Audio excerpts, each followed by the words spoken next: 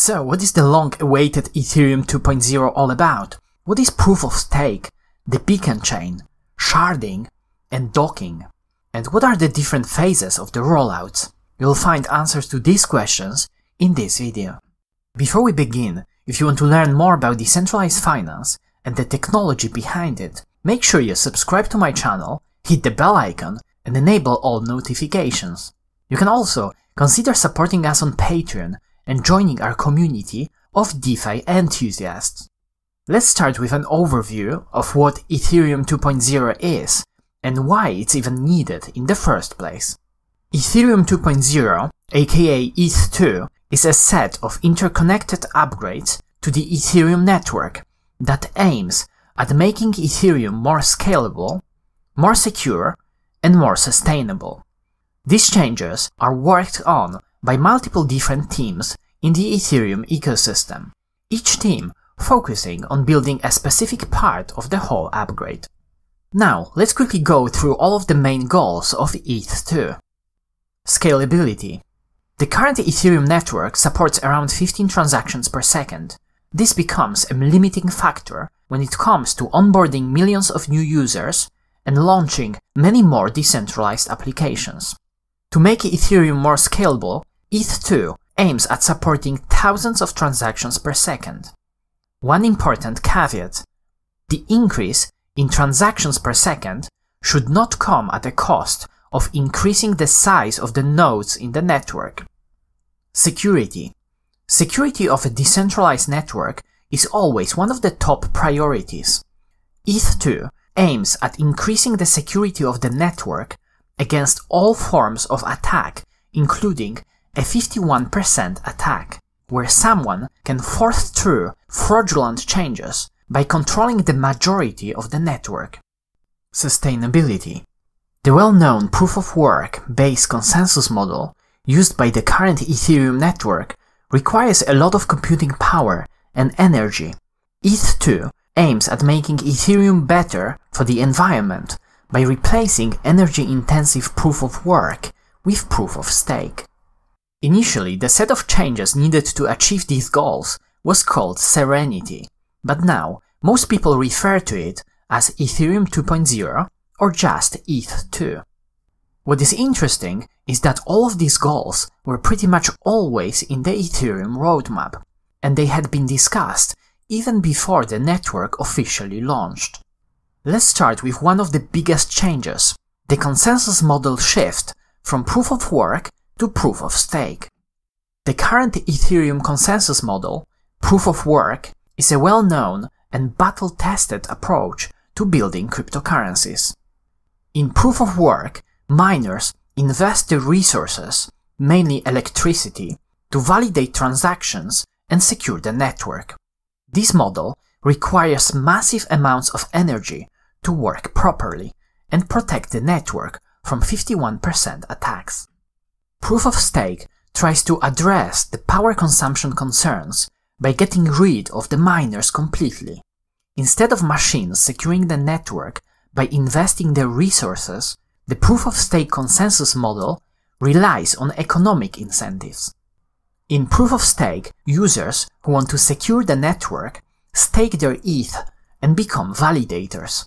Each validator is incentivized to validate transactions by receiving, similarly to miners in proof-of-work, both the block reward and the transaction fees.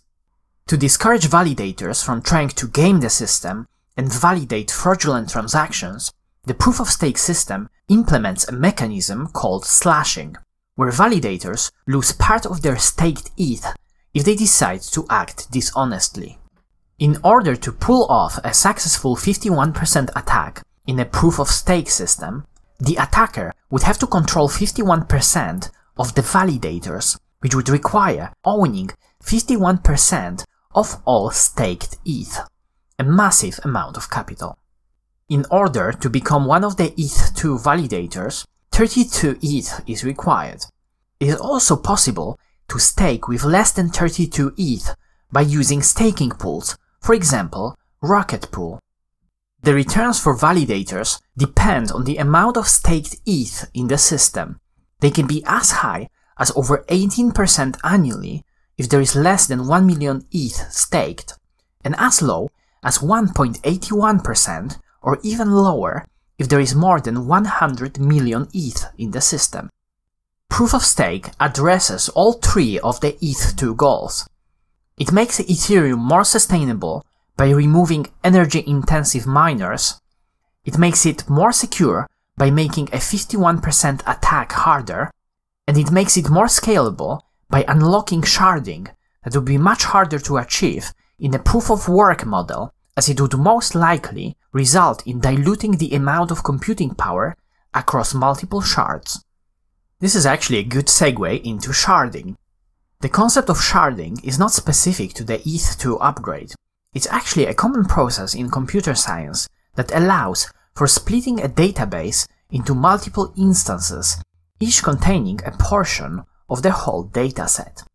Each instance would be known as a shard. When it comes to ETH2, each shard is basically a separate new chain. Initially, there will be 64 of them. This directly addresses Ethereum's scalability concerns, as shards will allow for spreading the network's load.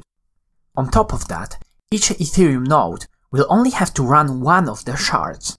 This means storing only a small subset of data and making it easier to run a node without having powerful hardware. Making nodes easier to run should result in more network participants, which equals more decentralization and more security. Initially, sharding will just provide extra data. Sharded chains won't be able to handle transactions or smart contracts. At this point, you're probably asking the question, so how can sharding improve scalability without handling transactions or smart contracts? Improving scalability will be possible because of Layer 2 scaling, in particular rollouts. Rollouts allow for bundling transactions off-chain, generating a cryptographic proof and submitting it to the chain. This process only requires a data shard to be available to store the proof, which means it can be used with the initial version of sharding. You can learn more about Layer 2 scaling and rollups here. This is not the end, although the mix of data sharding and rollups should result in Ethereum being able to process over 100,000 transactions per second. There is also another improvement that can be made.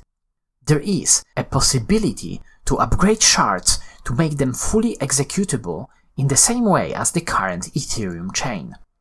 It remains to be seen if this improvement will be needed or not, depending on how popular the data sharding and rollup solution becomes.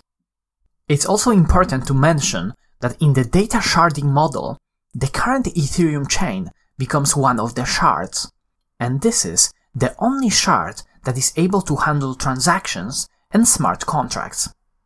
The beacon chain is the next important concept to grasp to fully understand the ETH2 upgrade. But before that, if you made it this far and you enjoyed the video, hit the like button so this kind of content can reach a wider audience. The beacon chain is responsible for coordinating a proof-of-stake based system by randomly assigning stakers to validate different shards. Randomness is important as it prevents stakers from colluding and taking over a shard. The beacon chain basically creates a new proof-of-stake network that runs in parallel to the current Ethereum chain. Launching it is one of the first things in the ETH2 roadmap. Initially, validators will be adding new blocks to the beacon chain, but they won't be validating the current Ethereum mainnet transactions.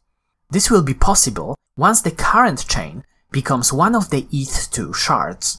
This brings us to the last piece of the whole ETH2 puzzle, docking. Docking is a process in which the current Ethereum chain becomes one of the shards in the ETH2 proof-of-stake system. This process will also mark the end of proof-of-work Ethereum that we know today and the full transition to the new proof-of-stake model. Docking will bring the ability to run smart contracts into the proof-of-stake system. On top of that, it will provide the full history and the current state of Ethereum allowing a smooth transition for all of the ETH holders and users. Let's see how all the concepts that we just discussed fit into the ETH2 timeline. The whole development process is split into multiple phases. Phase 0 is the first phase of shipping ETH2 that focuses on launching the beacon chain. To achieve this, a threshold of 16,384 validators has to be reached. The required amount of validators was reached on the 24th of November, which allows Phase 0 to be launched on the earliest possible date, the 1st of December 2020. The next phase, Phase 1, focuses on sharding, or to be specific, data sharding that we described earlier. Once Phase 1 is established, next up is Phase 1.5 that focuses on docking, making the current Ethereum chain one of the shards in ETH2. It looks like both Phase 1 and Phase 1.5 will be delivered as early as 2021. After Phase 1.5 is reached, there are two possible scenarios. Either the combination of data sharding and rollups will be enough and there is no need for further phases, or maybe there will still be a need for the full sharding solution, which would bring us to the final phase, Phase 2. This will remain to be seen after Phase 1.5 is successfully completed. It's also worth mentioning that even though the initial Phase 0 doesn't change much when it comes to the current Ethereum chain, it may still have some potentially significant economic implications.